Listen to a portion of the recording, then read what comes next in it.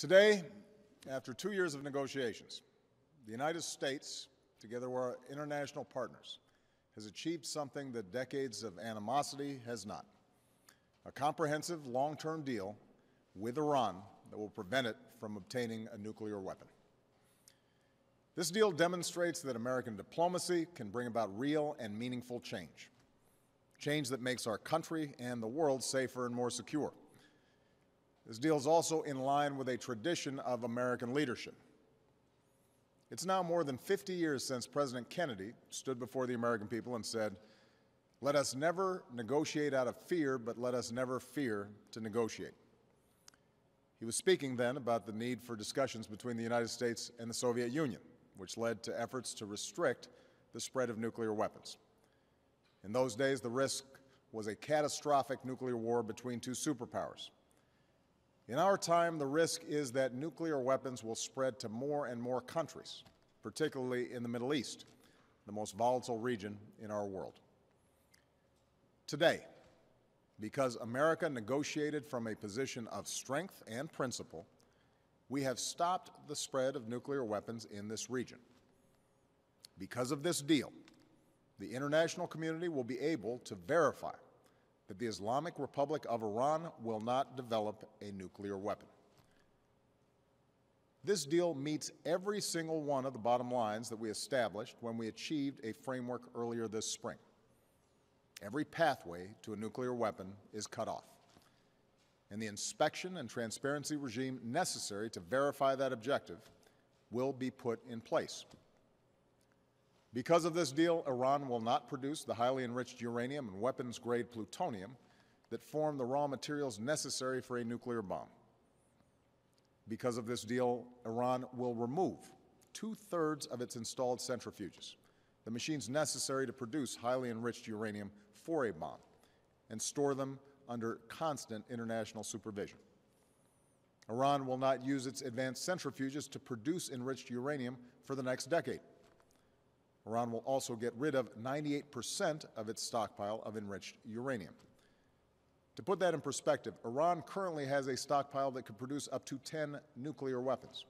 Because of this deal, that stockpile will be reduced to a fraction of what would be required for a single weapon.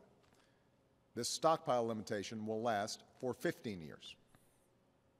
Because of this deal, Iran will modify the core of its reactor in Iraq so that it will not produce weapons-grade plutonium, and it has agreed to ship the spent fuel from the reactor out of the country for the lifetime of the reactor. For at least the next 15 years, Iran will not build any new heavy water reactors. Because of this deal, we will, for the first time, be in a position to verify all of these commitments. That means this deal is not built on trust. It is built on verification. Inspectors will have 24/7 access to Iran's key nuclear facilities.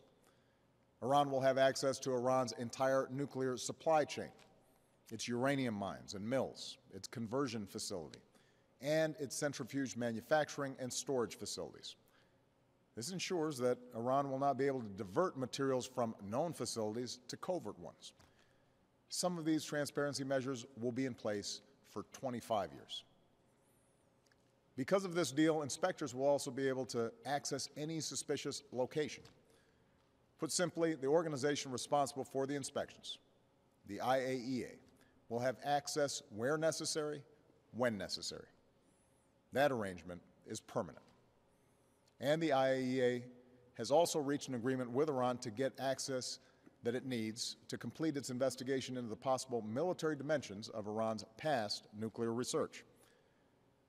Finally, Iran is permanently prohibited from pursuing a nuclear weapon under the Nuclear Non-Proliferation Treaty, which provided the basis for the international community's efforts to apply pressure on Iran. As Iran takes steps to implement this deal, it will receive relief from the sanctions that we put in place because of Iran's nuclear program, both America's own sanctions and sanctions imposed by the United Nations Security Council. This relief will be phased in. Iran must complete key nuclear steps before it begins to receive new sanctions relief. And over the course of the next decade, Iran must abide by the deal before additional sanctions are lifted.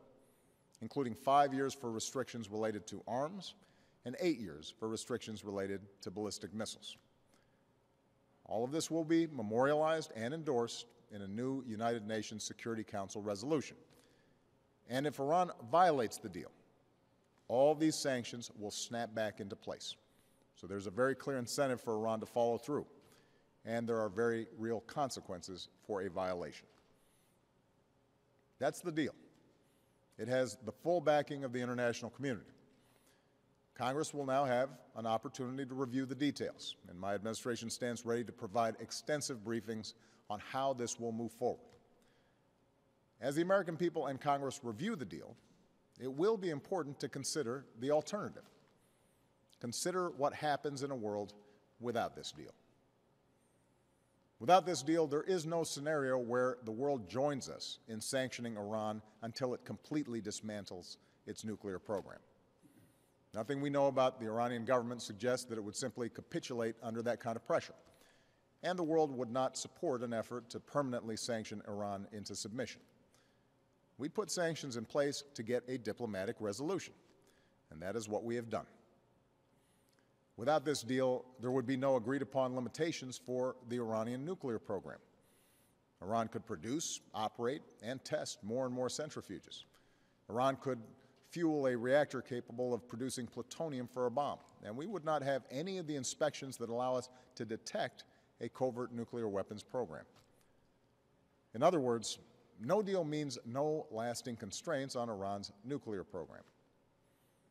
Such a scenario would make it more likely that other countries in the region would feel compelled to pursue their own nuclear programs, threatening a nuclear arms race in the most volatile region of the world. It would also present the United States with fewer and less effective options to prevent Iran from obtaining a nuclear weapon. I've been President and Commander-in-Chief for over 6 years now. Time and again, I have faced decisions about whether or not to use military force. It's the gravest decision that any president has to make. Many times, in multiple countries, I have decided to use force, and I will never hesitate to do so when it is in our national security interest. I strongly believe that our national security interest now depends upon preventing Iran from obtaining a nuclear weapon, which means that without a diplomatic resolution, either I or a future U.S. president would face a decision about whether or not to allow Iran to obtain a nuclear weapon or whether to use our military to stop it. Put simply, no deal means a greater chance of more war in the Middle East. Moreover, we give nothing up by testing whether or not this problem can be solved peacefully. If, in a worst-case scenario, Iran violates the deal, the same options that are available to me today will be available to any U.S. president in the future. And I have no doubt that 10 or 15 years from now, the person who holds this office will be in a far stronger position, with Iran further away from a weapon, and with the inspections and transparency that allow us to monitor the Iranian program. For this reason, I believe it would be irresponsible to walk away from this deal. But on such a tough issue, it is important that the American people and their representatives in Congress get a full opportunity to review the deal.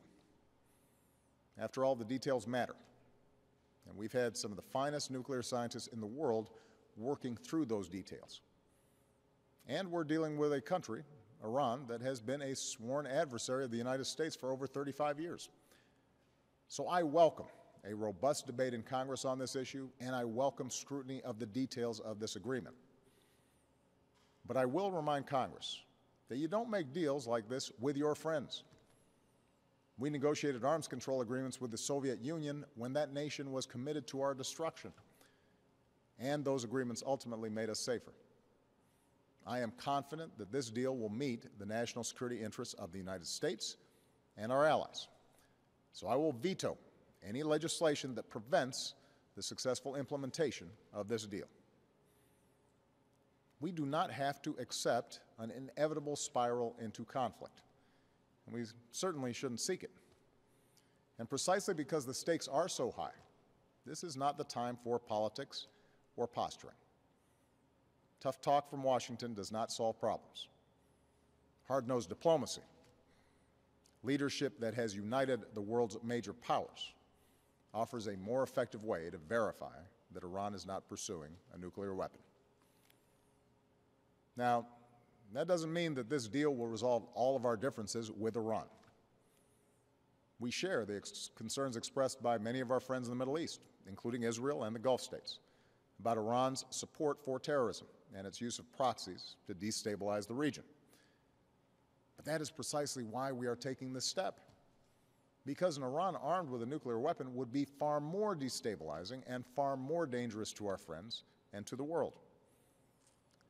Meanwhile, we will maintain our own sanctions related to Iran's support for terrorism, its ballistic missile program, and its human rights violations.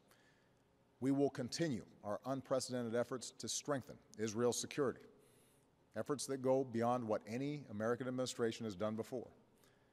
And we will continue the work we began at Camp David to elevate our partnership with the Gulf states to strengthen their capabilities to counter threats from Iran or terrorist groups like ISIL.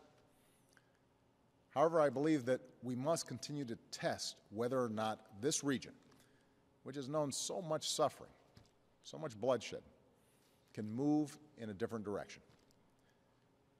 Time and again, I have made clear to the Iranian people that we will always be open to engagement on the basis of mutual interests and mutual respect. Our differences are real, and the difficult history between our nations cannot be ignored. But it is possible to change. The path of violence and rigid ideology, a foreign policy based on threats to attack your neighbors or eradicate Israel, that's a dead end. A different path, one of tolerance and peaceful resolution of conflict, leads to more integration into the global economy, more engagement with the international community, and the ability of the Iranian people to prosper and thrive. This deal offers an opportunity to move in a new direction. We should seize it. We have come a long way to reach this point. Decades of an Iranian nuclear program, many years of sanctions, and many months of intense negotiation.